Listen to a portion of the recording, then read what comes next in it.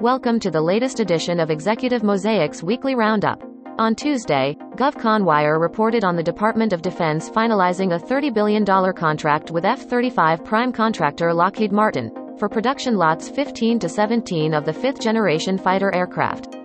Other significant developments in the GovCon space this week include Tetra Tech's acquisition of enterprise technology and consulting services provider Amyx, the appointment of IT executive Omar Meguid to the Chief Digital Officer post at BWX Technologies, and L3 Harris's finalized acquisition of the tactical data link product line from Viasat. Stay tuned for more news from Executive Mosaic's top-of-the-line publications about the current trends that are impacting the GovCon sector.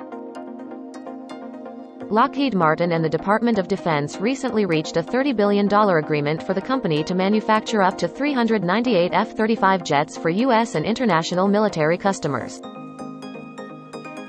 L3 Harris Technologies completed its acquisition of Link 16, the tactical data link product line of Viasat, in a deal worth approximately $1.96 billion.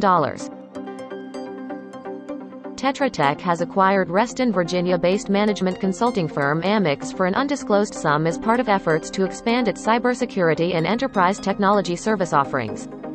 Nominations for the 2023 class of Wash100 inductees are being accepted now through January 11th. The coming season marks the 10th year of Executive Mosaic giving out this honor to a cross-section of leaders of consequence from both the public and private sectors.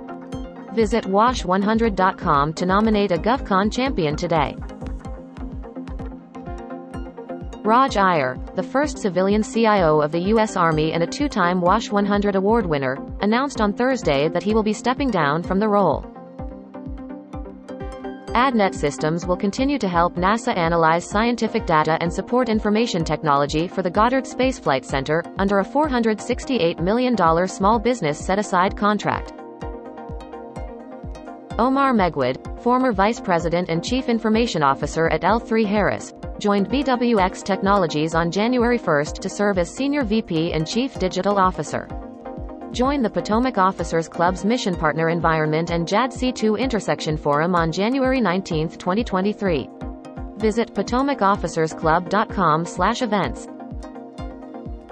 The DoD will establish a digital academy to expand its cybersecurity workforce, as authorized by the National Defense Authorization Act for fiscal year 2023.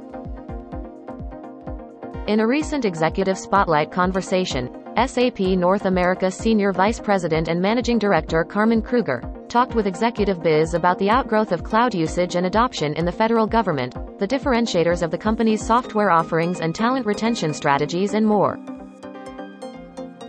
Are you a GovCon expert? You can apply for consideration to become a part of Executive Mosaic's most exciting program. Contact us today to learn more about becoming a GovCon expert and visit govconwire.com to read the latest features on our industry.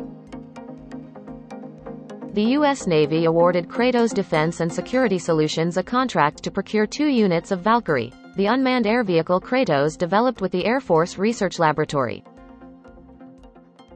The General Services Administration has updated its eBuy acquisition tool to include a feature that allows contractors to inform government customers they are interested in a request for quote or a request for information. See you all next week.